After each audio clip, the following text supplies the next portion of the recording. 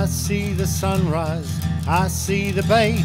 The dice has been rolled, I know it's too late. Don't take it away. Don't take it away. Well, the live one. Yeah. Live one's a bit different, he's saying. Where once So the biggest thing with the live one I'd stand in awe. is not to hook it too deep, otherwise you'll kill it. So you hook it just through the mouth. Oh, I see, the top of it. Just the top jaw. And that stays alive forever. And Wow. he can swim with his mouth open, all that kind of stuff. So, all right. Okay. So here we have the Saltist 50, loaded with, I think it's 45 pound with braided stuff. This is a very crucial part, is a little bit of steel on your leader, and that can Back off so they can see the length of that, will you?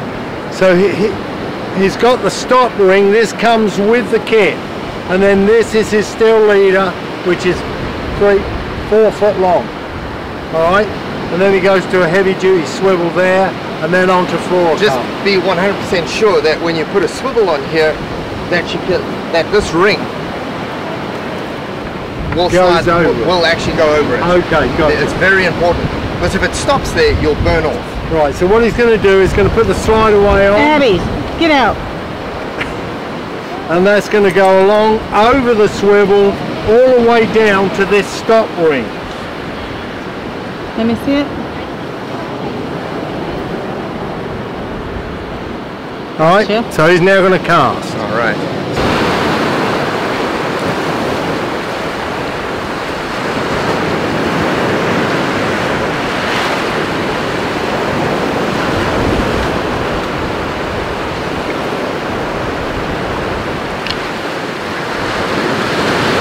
Coming a long way. Yeah.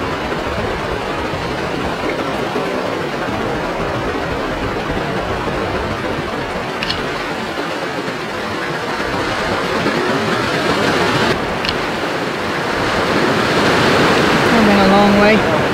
Yeah, he did. Hello. Nice cast. That's over that second bar. Oh, that put it out there. Well, that's the nice thing about these HDXs, is that you can really load it and it'll send that weight flying. So what I'm doing right now, I'm just making sure that that weight is set really nice. And because the crucial part about sliding is your weight. So if your weight's not going to get stuck in the sand properly and you start sliding and shaking, you're going to pull your weight loose, and then you've wasted all that time and effort in doing it. So your weight is really important, and so that you can put a lot of tension on the line. Okay, now what I'm going to do is get all the slack, try and get as much slack out of the line. As you can see, it's really buried in now. Let me go get the bait. Does the direction of your cast matter, like into the direction of the current? Okay, so what I'm doing as well is we got a current running a little bit like that. If you can turn the camera around and have a look, I've thrown it between. There's white water there and there's white water there, and there's a bit of a rip current going out. So I've thrown in between there. That'll help suck this bait out, and it'll go out a lot faster. That's why this one here. There's one or two little spots on there. You can see that bank. Yeah, you can see it, yeah. So that's what I'm looking for. That's very important when you're looking for sliding as well, is to choose the right water. Because if you've got a shallow bank, it'll get stuck this side of the bank, and then you'll get burn-offs. That's a decent sized whiting. He's going to be some black tips dinner.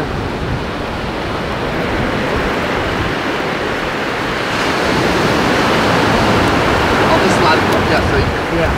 Chris is going to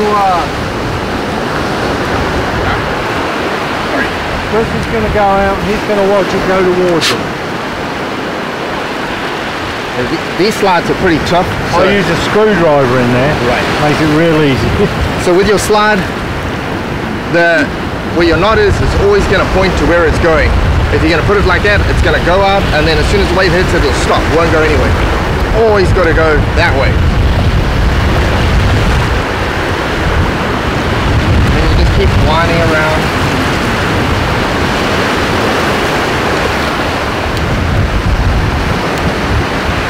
There it is. Make sure the bead's in between there so that the slide doesn't compress.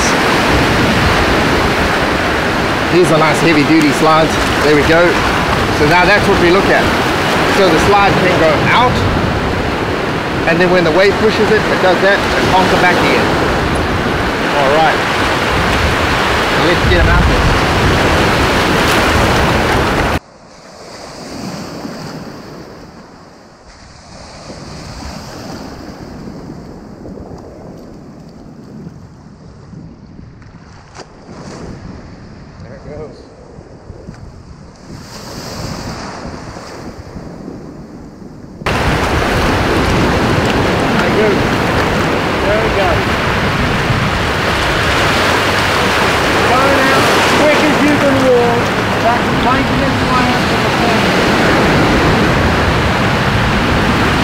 So the action that we're doing with the rod is just a gentle back and forth movement.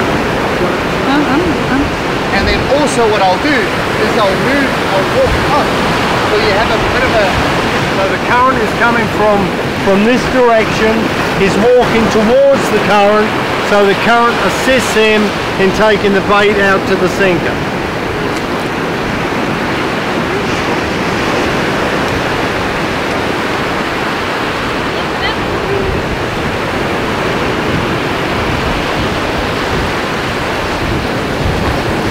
There's action. That's why you need that 8-ounce sinker buried in nice and deep, because he's working against it, and that bait sliding its way out there as quick as a man can walk.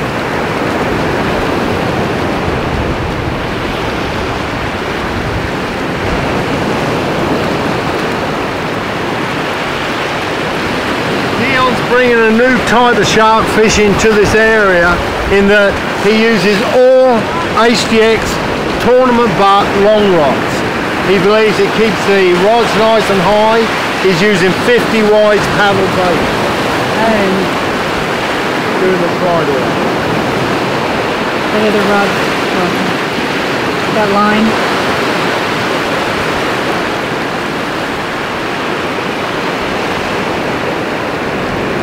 Whoa.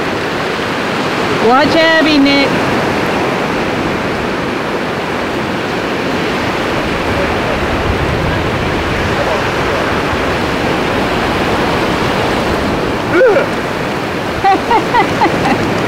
You're not nice.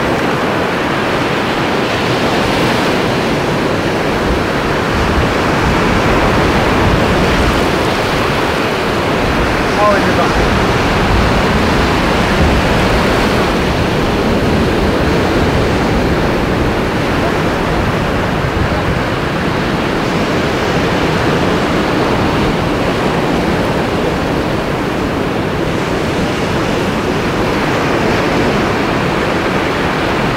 I think I'd be worn out by now. See why Dion's in such good shape. How do you know when the bait's there? You don't. Okay, you just do it there. Well, what I did... We saw it go over this bar, so Right. it's in the middle of the gut. And then what I felt was there was a drag, and then suddenly the boat came up. Okay. So that tells me that it's probably It's gone through the bar. It's gone through those bars. Did you get that? Yeah. So if you look at the line, also, or you won't Oh, see the I can line. see the line, yeah. No, it's actually You got going nice pretty straight. Yeah, got it. So it's not got that bow in the line. Right. It's actually straight line. And that's generally a rule of thumb that it'll still there. move out a little more. Okay. But that's pretty much it. While you're on, okay, why are you using, because you came onto the scene and you phoned me up and you said you had a specific request, you wanted 13-foot minimum stiff surf rods for shark fishing, which was unheard of in this area. Now tell us why you went that way. Okay, so a lot of our rods and reel setup in South Africa, this is pretty much how we fish. The water structure there is a little different because we've got deeper water closer. But the reason why I went with this is instead of kayaking a bait out, it allows I wouldn't say the average angler, but the average person to get a big bait out further and have a better chance of getting better quality fish.